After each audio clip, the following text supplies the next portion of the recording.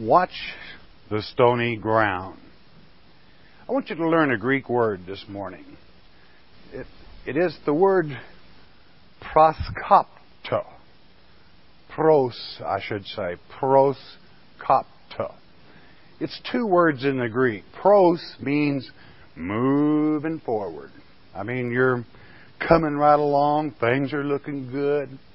Pros meaning moving forward. Kopto means to chop. To chop down. To chop beating the breast in mourning. It means you fall. And sometimes if you don't watch the stony ground, that's what can happen to you. Man, we're doing good. Everything's just going fine. And the flesh is happy. I'm happy. Everything's doing good. But you're walking on rocky ground, stony ground. And the next thing you know, you're flat on your face. And it means also, one of the primes is to stump or stob. Have you ever stumped your toe when you was barefooted? The old blood swells up around the big toenail or whichever toe it happens to be. And I think the reason our Father used proskopto is because there ain't much that hurts much worse than that, okay, for a few minutes. It hurts bad in a spiritual sense. You can see why He would bring mourning into that when we stumble. Figuratively and spiritually, it kind of has to do with apostasy. Meaning you were fooled. You weren't watching. You got tricked. And that's kind of what that word incidentally, proskopto, means to stumble or stumbleth. All right? And unfortunately in our lives, we grow careless at times. Sometimes careless because we're happy, meaning pros. We're moving forward, things are looking good. And we let our guard down. Boy, does Satan love that. He just loves it when you let your guard down and you're so happy that you're not paying attention to anything. And wacko, there it comes. Okay? There are very simple ways that you keep away from that. Mainly that you ask your Father to protect you. Now, ever so many thoughts fall into this. You were told in Revelation, the 13th chapter, in the 18th verse, to count, I repeat, to count the number of the beast, that is to say, the false religionist. And we're told his number. But what does that word count mean in the Greek? It means to enumerate the stones of the rocky ground.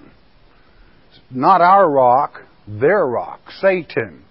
In other words, we're taking that analogy and taking it then into the spiritual, whereby you count the stony people, even if you would, I'm not talking about somebody that gets stoned now, all right? We're not talking about that at all. But you watch those things that would cause you to be deceived. And beloved, listen, sometimes it can come from the religious community. If you did not check me out in the Word of God, I certainly wouldn't do it deliberately, but I might deceive you. So it falls on number one, you, to check out, does God's Word say what that teacher, minister, preacher says that it's stating? Is that the real thought? Now, naturally, a true teacher is going to teach you how to do that, how to check him out, how to ask questions for yourself and to study for yourself. Is that not what really a teacher's duty has always been, to teach a student how to study for themselves? Not to be spoon-fed all their lives and have diapered 60-year-olds still in kindergarten. You don't want that. You don't want to be biblically illiterate and have to depend on a man all your life or a woman. You want to learn for yourself. So, one of the main things is to keep on guard. Anytime someone tries to tell you something that is contrary to the Word of God, you had better let the little sensors in the big toe start feeling out there like a cat's whiskers. feeling for those false rocks that are being cast in your way. Jesus, in a sense, gave us a very in-depth lesson in this in John, the 11th chapter. Let's go there, if we may. St. John, chapter 11,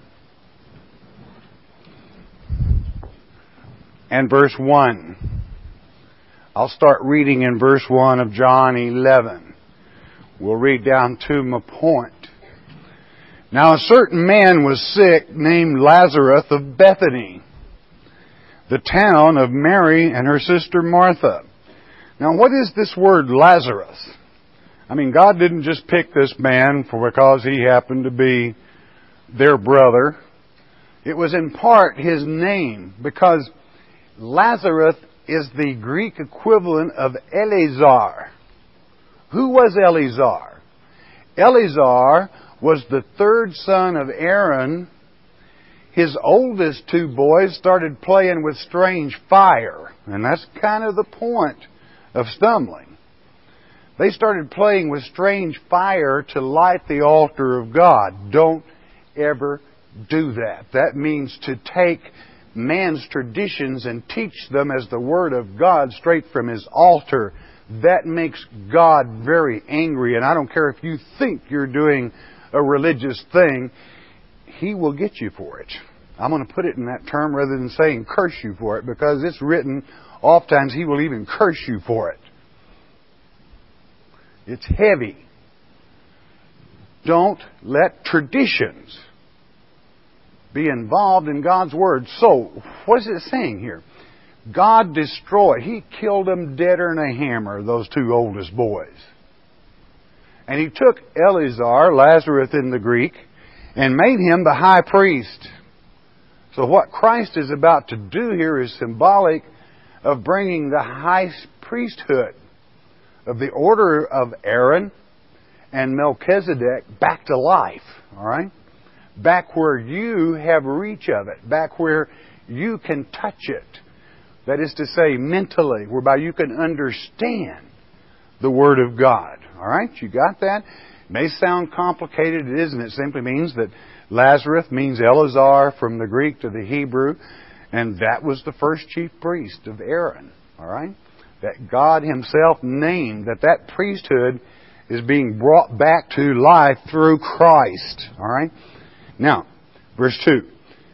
It was that Mary which anointed the Lord with ointment and wiped His feet with her hair, whose brother Lazarus was sick. I mean, he was dying. This shows you the love of this family for him, incidentally, also.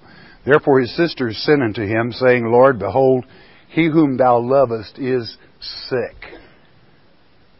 For when Jesus heard that, He said, This sickness is not unto death, but for the glory of God, that the Son of God might be glorified thereby.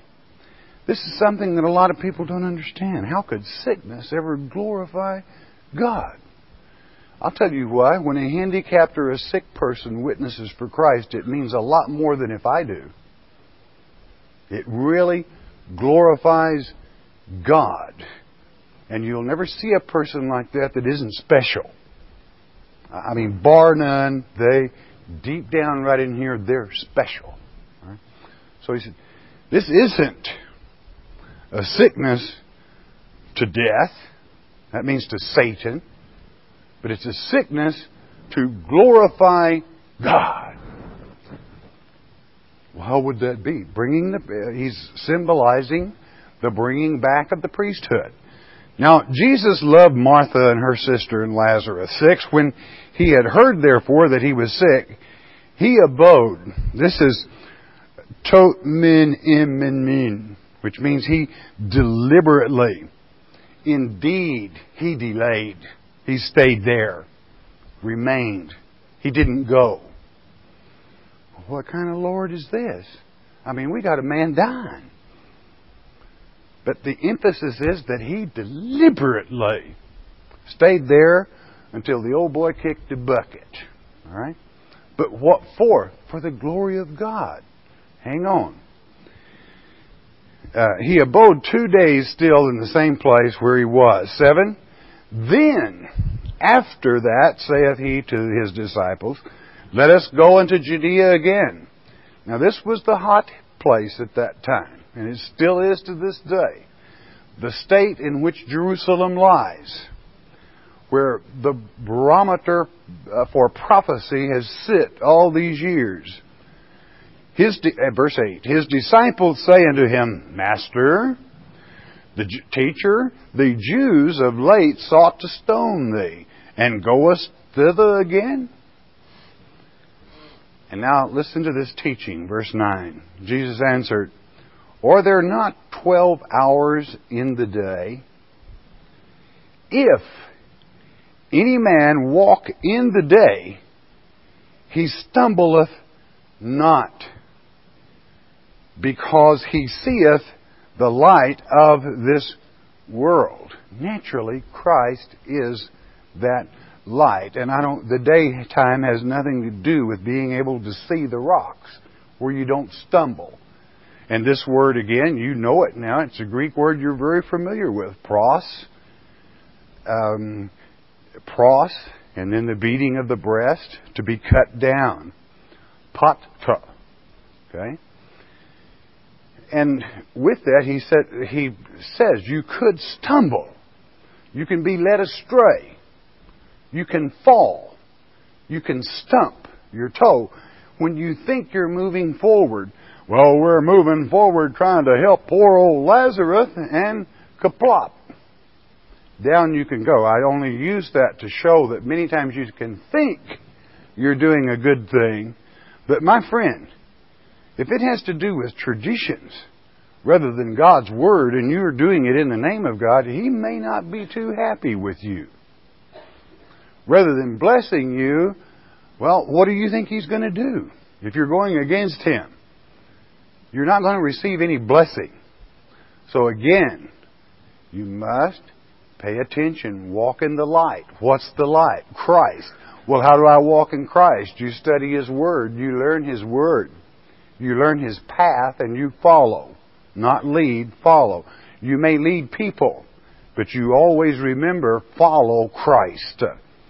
That's why people that become leaders get on ego trips if they're not real careful.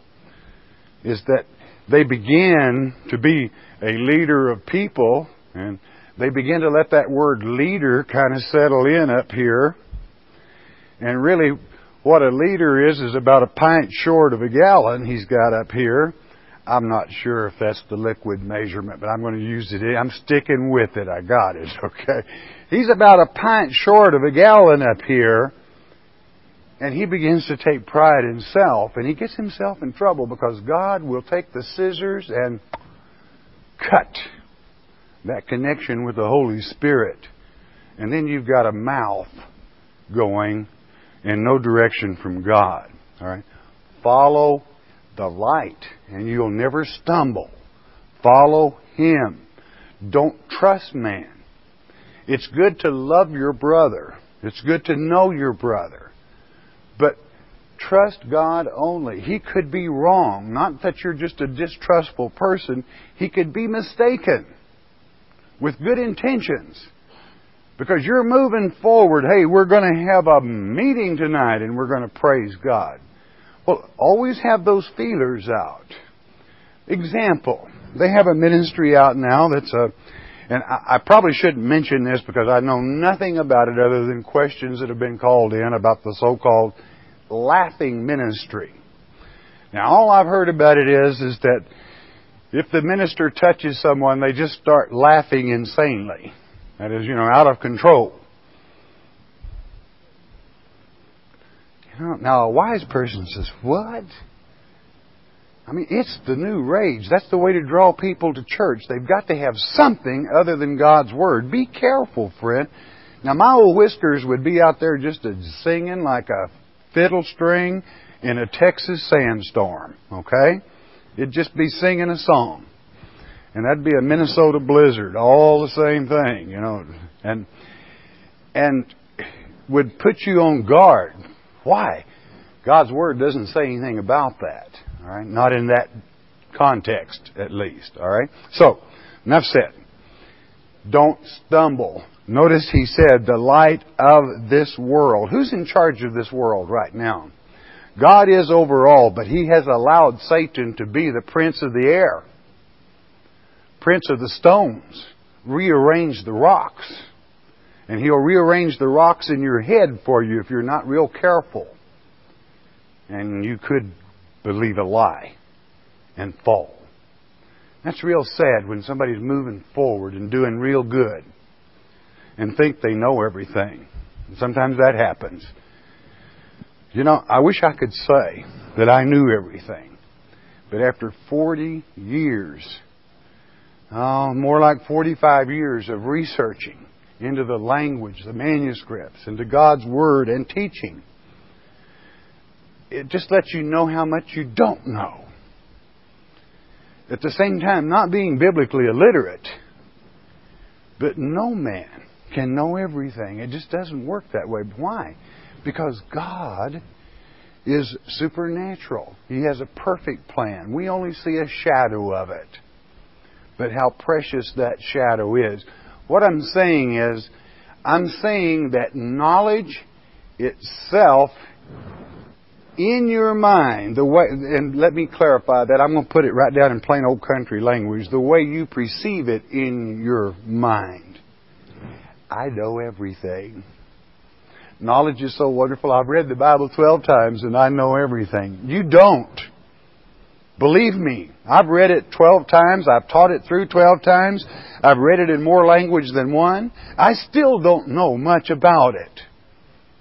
But we're getting there. In other words, what I'm saying, if you're not careful, you can come to a point where to say, well, I know enough to get by. Danger, my friend. Number one, if you say in your own mind, well, I know enough to get by anyway. Number one, you've cut off your communication with God because you're not going to listen to Him because you're a know-it-all. Now, I'm just being honest with you. So, what good would it do for Him to try to have the Holy Spirit touch you? You know it all anyway. Or you're one of these people that know enough to get by. Just give me a biscuit and some gravy and I'll make it. You know? It's somebody that'll settle for a second fiddle at the Lord's table. Okay? Don't be that way. We don't know it all. We must continue to study, to dig, to search, to pray, and guide. Ask His guidance and leadership, or you're gonna fall. And sometimes people will fall into that role and then wonder why God doesn't bless them. And they in themselves say, I know enough to get by. Wonder why He doesn't bless me. You don't. If you don't depend on Him, the light, you cut off the light and you're in darkness and are ignorant of it, thinking you have knowledge. Sad. Really sad for somebody to get to know it all. Be thankful that God gives you a certain amount of knowledge. And then the Spirit will always be there that you can see the more in-depth teachings. Because teachers oftentimes don't draw attention to the more in-depth meanings, and only those that have eyes to see and ears to hear grasp it. They're not going to explain it in detail because it could not be ready for some others. Do you understand what I'm saying? Nobody knows it all. Be careful. That's one of the shadows of darkness that can deceive you. All right? It's kind of like many years ago, before we had these new fancy gadgets that if your lights get a short or something, a buzz fuse clicks in and the lights will come back on for a few seconds. Back in my day when you had a Model A and you had the pedal to the metal on an old country road and it's darker than 60, and bingo, boy, when those lights are out there, you are 60 miles an hour on a sandy road and you can't see 5 feet in front of you. I just wonder if anybody else ever had that happen to them in this room. I see a few hands. I see it. What a shock. If you ever need it. an illustration of what it's like to be caught in the dark. That'll do it for you, okay? And that came on up through even the old 36 Fords and on up. You could get let down a lot of times. Well, if you're not careful, beloved, in your daily walk, you can do the same thing. You can blow a fuse. And your mind kind of shuts down a little bit for a few seconds. And just as sure as you shut your mind and spirit down for a few seconds, don't you think Satan knows that? And he has one of his little boys put the shiniest, big old, jaggedest rock he could find. And they stand back and say, boy, this is going to be funny. Watch the servant of God. Whop! There you go. Stumping your toe, the blood flies, and you say, forgive me, God. I'll pay more attention next time. All right? So, what am I saying? Keep alert. I'm not scolding. I don't want you to take that. This is for me just as much as it is for you. All right? Keep alert in this generation, for there is wickedness in this world. We've seen gross examples of it this past week. Talk about a mother stumbling. And how I would hate to be in that mother's shoes. And I'm talking about the two little children. We don't know. Do you think Satan didn't have something to do with that? Of course he did. We're just living in that generation where you need to be on guard. But always know this. Never let it get you down or depress you. Pray for the situation. And let that, if anything, warn you. Because possibly if that person, I don't want to use this as an example, I'm uncomfortable with it, but I'm going to, that I've come this far. If some person had taught that little lady that there are danger signs, that you have those feelers out, and if you need help, you need help. If you need help, get it. Talk to somebody. Communicate with your Father through His Word. And nothing like that would ever happen. But if you pull so far away from His Word that Satan takes over, it's a sad lot. Okay? Get help from a friend, a loved one, the church, whatever. Get help. Okay? Verse 10. Let's get on with it. I may be digressing, but I think not. But if a man walk in the night, he stumbleth because there is no light in him. It's a sure thing. He didn't say maybe. He said you will stumble. You're going to fall. You're going to fall away from, you're going to hurt yourself and possibly even others. These things saith he, and after that he saith unto them, our friend Lazarus sleepeth, but I go, that I may awake him out of his sleep. Then said his disciples, Lord, if he sleep, he shall do well. He was sick, and if he's resting good now, he ought to be getting better. Howbeit, Jesus spake of his death, but they thought that he had spoken of taking of rest in sleep. Then said Jesus unto them plainly, Lazarus is dead. In other words, it was to prove a point. That the ministry at that day was dead before Christ took over. In other words, Christ would say in Matthew chapter 23 that the Pharisees and the scribes sit in the seat of Moses. That's the lawgiver. It wasn't coming from God's Word. It was among traditions. Be alert. All right? Okay, skip down with me to verse 24. And they're sad. I mean, their brother's, he's dead. All right? Martha, verse 24, Martha said unto him, I know that he shall rise again in the resurrection at the last day. Jesus told him, said, your brother's going to rise again. I know that, Lord. I believe your teaching.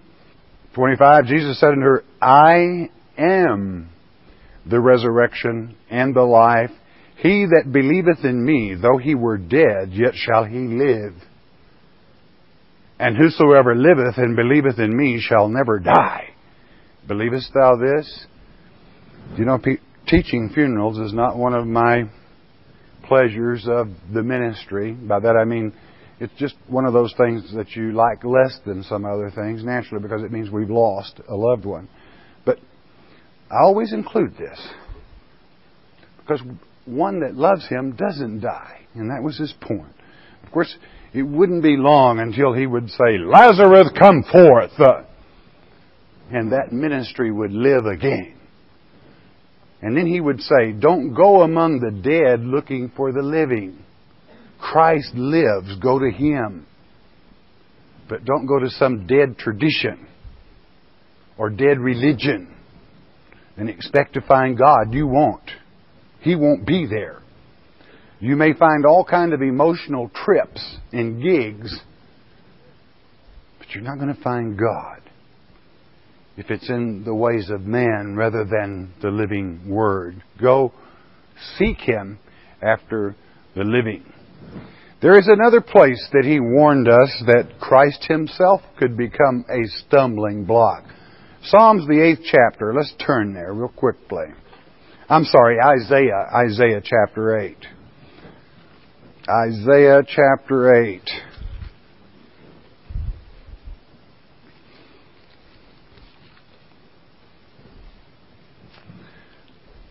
I'm going to pick it up in verse 14.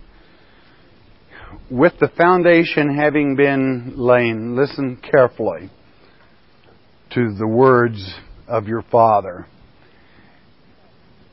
And He shall be for a sanctuary. This is to say the Lord. You know what a sanctuary is? It's a place of protection for you.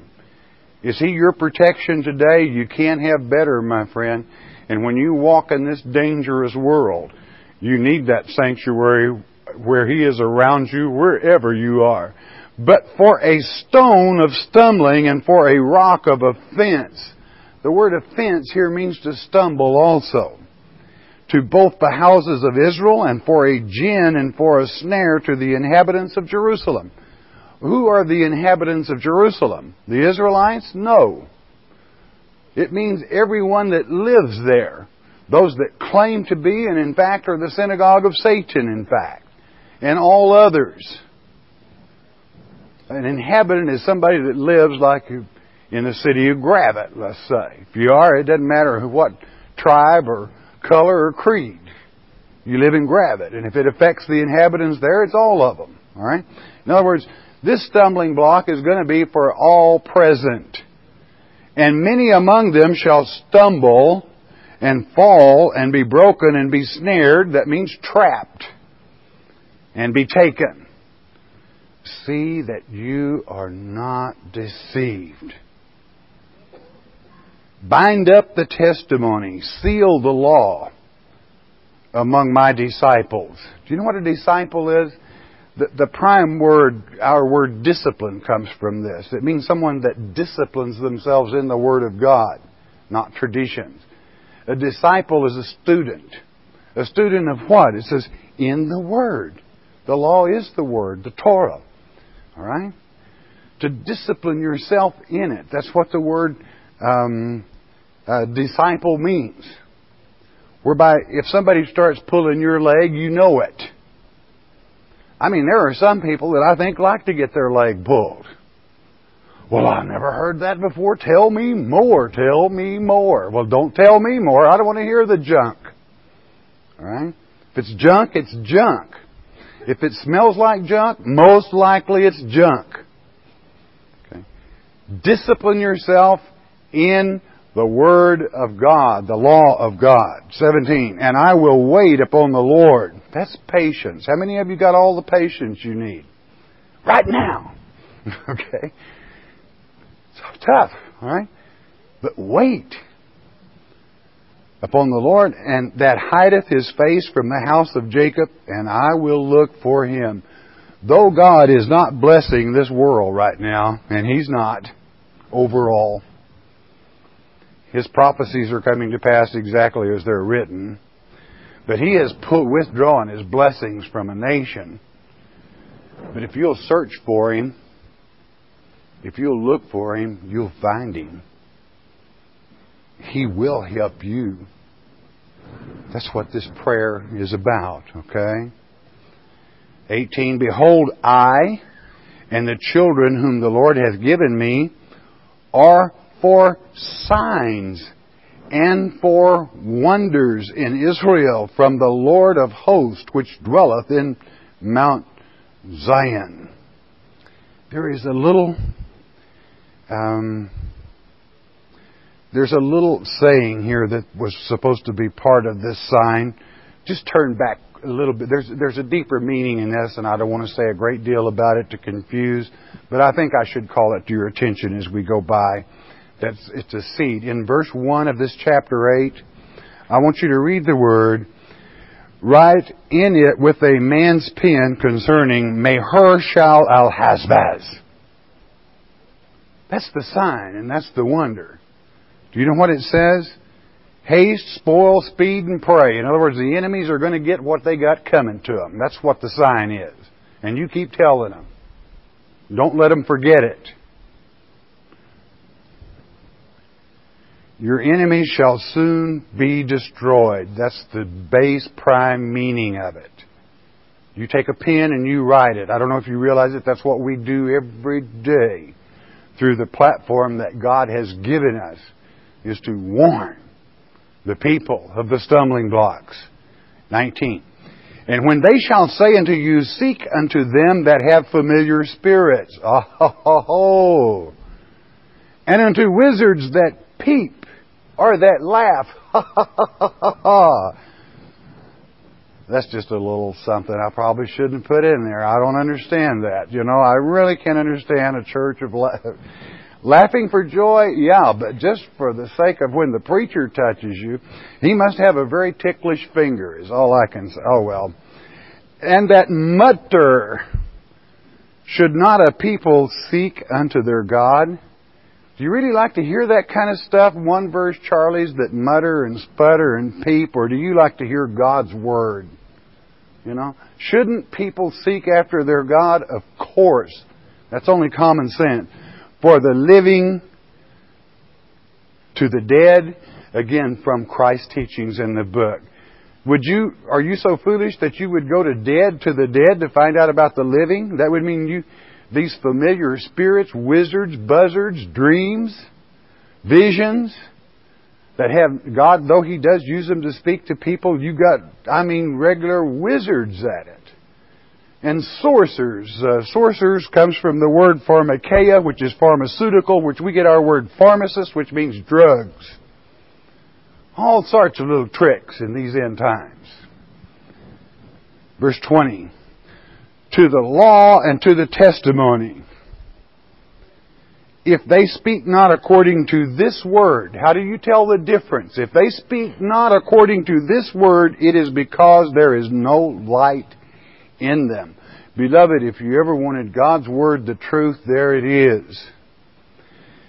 Be intelligent enough to know if somebody separates themselves from it, you're in danger.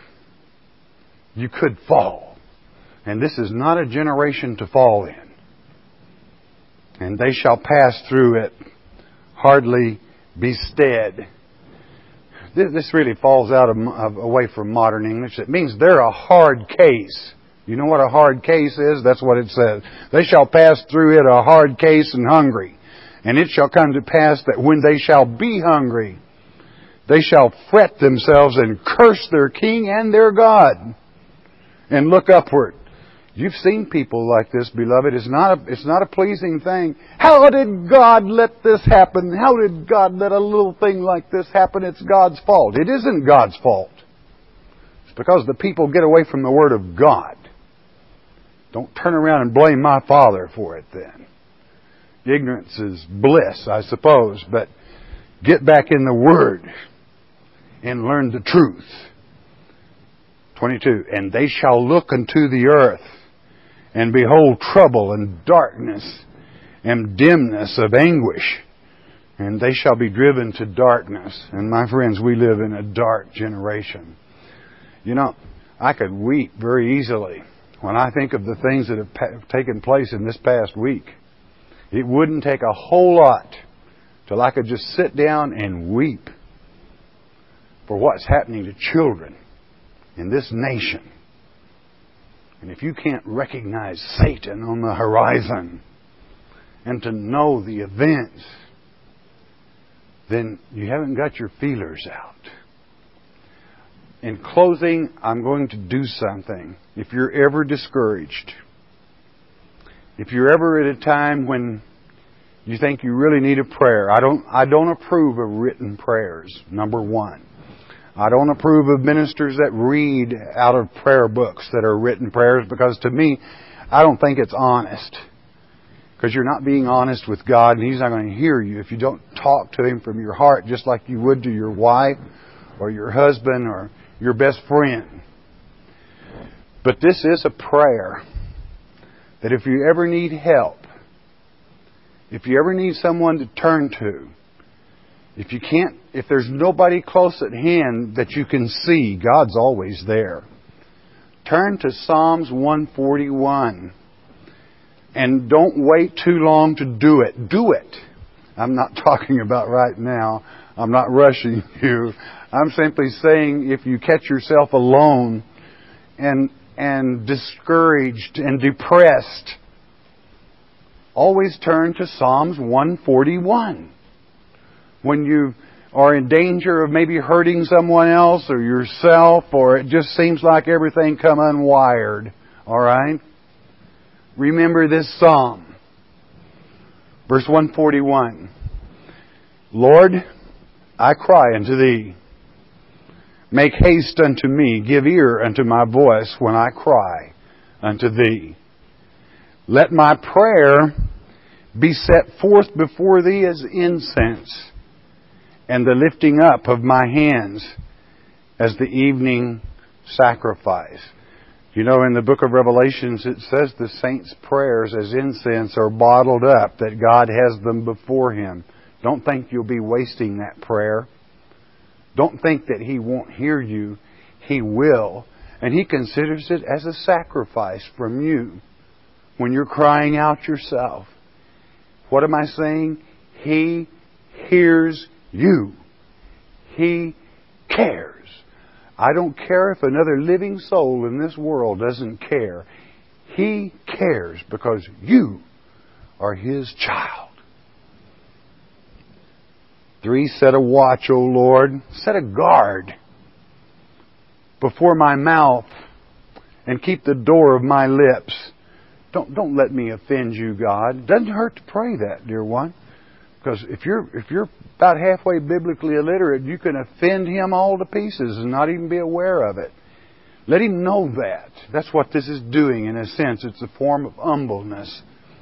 Incline not my heart to any evil thing, to practice wicked works which with men that work iniquity. And let me not eat of their dainties. Don't let me see them doing something that's in a tradition and say, isn't that a wonderful way to worship? That just seems so sweet. Do you know what a dainty is? It's so precious, so holy, so simple, and it just seems so good.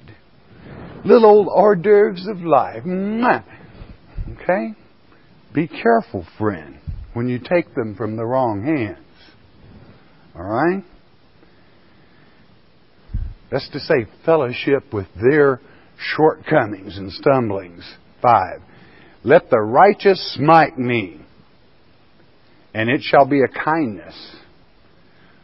A good person loves to be corrected. And let him reprove me. Let him tell me it's wrong. It'll be a kindness. It shall be an excellent oil, which shall not break my head. It won't kill me. For yet my prayer also shall be in their calamities. In other words, it will be the correction of the righteous. And there's really, don't look around the room. There's only one really righteous, and that's Christ. Let the Word correct you. Or let a person that is representing God, if they're truly righteous. I wish I could say I was righteous.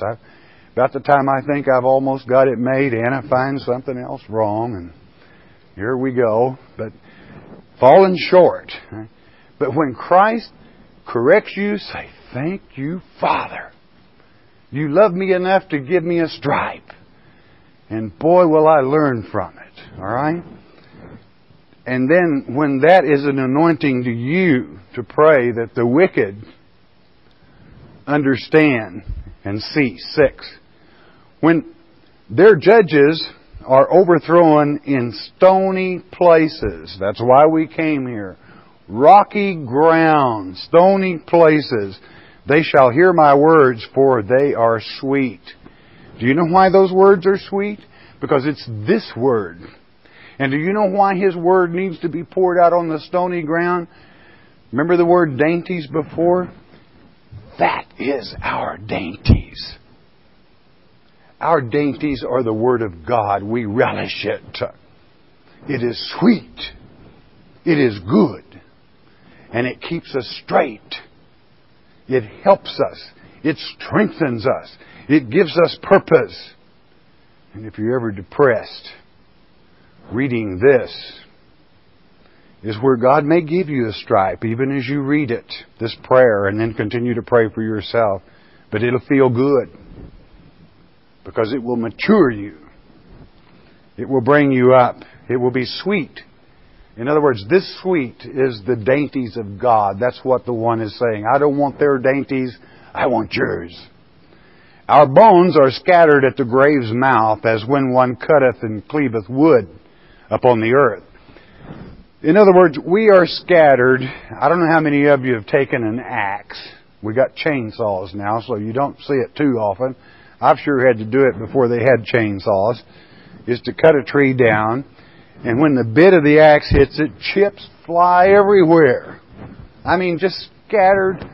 In other words, here we are, nobody even knows who they are. That's what it's saying, all right? Just chips everywhere. Nobody knows who they are. Israel, Jacob doesn't know Jacob, and so it is. Verse 8, but mine eyes are unto Thee, O God, the Lord. In Thee is my trust. Leave not my soul destitute. He never will, beloved. That's why when you're depressed, if something bad is about to happen, read this. Take it to you. Love it. Receive it. And trust Him. He knows exactly what He's doing. He hears you. He loves you, and He will guard you. He will not let you stumble even on stony places or stony ground. Keep me from the snares which they have laid for me, and the gins, that's to say the traps of the workers of iniquity. Hey, they'll set new traps for you every day. Have you ever seen one of them? Have you ever got yourself all gummed up in one of them and wondered, what in the world am I doing here? How in the world did this happen to me? How did I let myself get wrapped up in this? Think about it. They're going to set those traps. He's telling you that. Get those whiskers out there. I use that analogy of the cat because spiritually that's what you should do. God gives you a spirit that those whiskers are out there, and if something isn't right, you're not going to have to wonder. It's going to let you know the Spirit is. And then to conclude, verse 10. Let the wicked fall into their own nets, whilst that I withal escape. This word escape in the Hebrew is pass over. While I pass over. Beloved, listen, Christ is our Passover. Don't ever forget that. It's even stated in 1 Corinthians chapter 5, verse 7. Christ is our Passover, or He is the one that causes the bad angel to pass over you, the evil deeds to pass over you, the troubles to pass over you, those that you cannot handle. So, proskopto. You're moving forward at good speed. All of a sudden, you're chopped down. Be careful on rocky places. We all stump our toes every once in a while. And it's a good reminder, be careful next time you come this way. In your life, learn the lessons of life. When you get bloodied a little bit, how come it to happen? You were on the wrong road, probably. Think about it. Next time, get over on the other road. Does that mean you're all going to turn out to be a perfect little bunch of angels? I don't know. I don't think so. But it'll help you, beloved. It will make life bearable, and you won't get caught in this devious age where, like I said, I could sit down and shed tears for this past week with no problem for the sadness that Satan has brought upon this world. Let the love grow strong in your family, and never fail to share that love. Never forget to tell your mates you love them, your children you love them. And yeah, let them know things happen sometimes. Don't always turn out just like we plan it, but hey, we're tough. We're can-do type people. We'll work it out with God's help. Be a realist in Christ. And a realist knows if you put on a brand new pair of shoes and walk in the rocks, what's going to happen to those shoes? I don't purposely wear my boots out in the field if I can help it for that reason. They get all skinned up. And when you're walking through this earth, you're going to get skinned up. Don't be a realist and know that. But keep alert. And don't ever let it get you down. Do you know what happens when you just get down? Oh, gosh, I don't know if I can make another day or not. Satan's up there at the throne just like he was with Job. Oh, God, we got that one. That old boy you thought was so red hot. Look at him. I've got him wrapped right around my little finger, God, and he's listening to me. Don't listen to Satan. Kick him out of your life, away from your family, protect your family, and be a can-do Christian for God.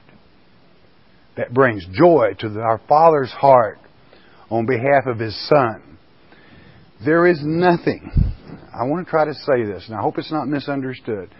There is nothing that flatters a teacher more than to see one of his students in action, kicking the daylights out of Satan.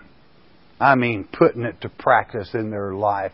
It just makes a teacher feel good. Well, don't forget who is our head teacher. It's Christ. And even though God can tell Satan, you can't have that one, our teacher, Christ, sitting at the right hand, has to take pride in you when you do something right.